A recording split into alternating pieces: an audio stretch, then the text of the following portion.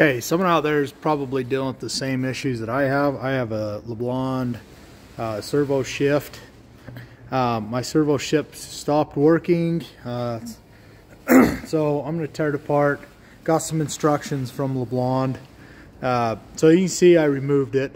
It's going to be 4 main bolts here, here, and here, and here. And this whole thing will lift off. You got to undo this hydraulic line. Very easy. You got a fork that sits right in the middle of here, and a fork that sits right in the middle of here. And then you'll have a steel rod that runs right here and goes to the shift unit.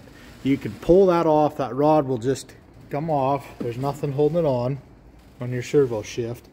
As you can see, I've got it out. So you're gonna have 6 bolts right here. This is the housing, and this is facing down. It just rests in here. Very easy. This is the top of my lablonde. You're gonna remove your halves, okay? As it comes apart, these 2 halves are going to be connected together. I thought I ought to do this video while I have it out. Have a feeling someone else is struggling with this same issue. This is not shifting through gears. It's staying in the same exact position. It's not changing RPMs. So before you do all this, make sure that you're in neutral. As you take it off, this half, I'm reassembling this because I just got done cleaning it out. It had a bunch of aluminum. You can see little bits and pieces of aluminum that was stuck in here. So I'm flushing all the ports. This is most common. What happens is these nylon break. I'm going to show you how all that goes together. So just you're going to split it apart. Okay, so there's all these bolts here. You'll have long bolts. And then you'll have short bolts. So as you split the halves together, it's pretty easy. You'll be able to see where it splits in half. Splits in half, be careful. You're going to have this little spring and this little roller wheel that's going to come out, and this gear. And I'll show you how to put that all back together when I have this all done. As you get it apart, just set those to a side. This can either be scratched. Mine's in pretty good shape. You're going to see some major gouging in there if this is the issue, or this can break. This nylon heats up and breaks. So you want to inspect this and the 2 valve bodies on the inside. You're going to look at that and make sure that that's not scratched. And this side right here is the side I'm reassembling. Take this apart. You'll see it. It's got all those nylon. You just want to make sure that all that's in contact. And you're not going to have any problems there. As I set this down here, now I'm going to show you. You're going to go to the part with the fork. Okay, I'm going to show you on this side right here. You're going to have a cotter key. You're going to have 2 cotter keys that's facing you after you get these halves apart. It's very easy to get this apart. Don't be afraid of it. Okay, so you're going to pop this open. Okay. And you're going to look down there, and what you're going to see, I'll just pull one out for reference. This right here is a pin that sits down in there, and it sits in there like so. Okay, it's threaded. So you take out the bolts that hold it in half, and you're going to thread them down in there. And then what I do, you need to grab a pair of pliers at the top, or you can grab these side cutters, and you can just work that bolt out and just kind of grab it and pry it. It'll come out fairly easy.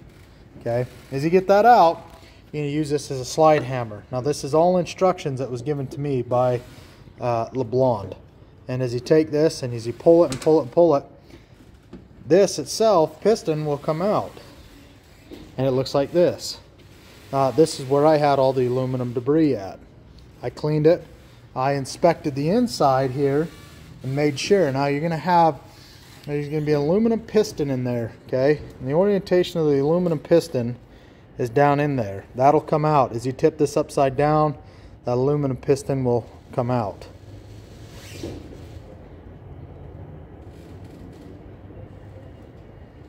So, this side's a little different than the other side I just put together. As you get that aluminum piston will slide out, make sure you know which way that aluminum little piston, it's going to be about this long, will slide out. Easy as you tip it upside down.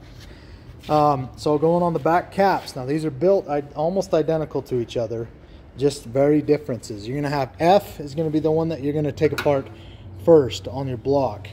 This is H. F is more common the problem with the shifting. So if you have any debris in here, this is where I had debris. Very minimal debris on this side. So I'm hoping that that was my problem. As I put this together, I won't have any more issues with it not changing gears into shifting RPMs. So you're going to punch this out. It's very easy. Punch it out. I would mark it with the marker to keep your orientation. This flat mark needs to go this way, okay, on your valve. As you get that out, you're going to punch it with, I use a piece of nylon. This is a solid block of a nylon I had around. It goes in there perfectly. And you'll be able to pop that out, and it'll have a little tiny piston that's made out of nylon, and you'll also have this cap. So just make sure your cap is, mark it before you take it apart so you know the orientation of it.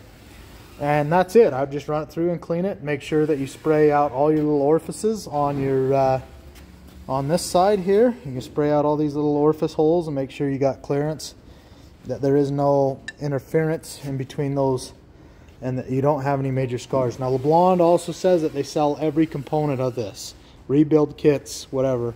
So very easy to reassemble. Take pictures. I advise taking pictures of the orientation, that it all sits in here and it all goes back. I know that this is the front. This is just an oil, looks like an oil housing. It squirts out oil in there. I know that this is the front facing me. As I look at it, it goes in there. And this is the back where that oil port starts, where the oil line is. So just kind of how you tear it apart. Just very rough video of how to tear something apart, but I didn't have anything to go off of other than instructions from Lablonde. Got it figured out here. I'm gonna start working on putting it back together, and we'll see if it works. Hopefully this helps you guys. If it does, great. If it doesn't, send me some questions on what you might have, or what you found, or maybe some comments on what you found.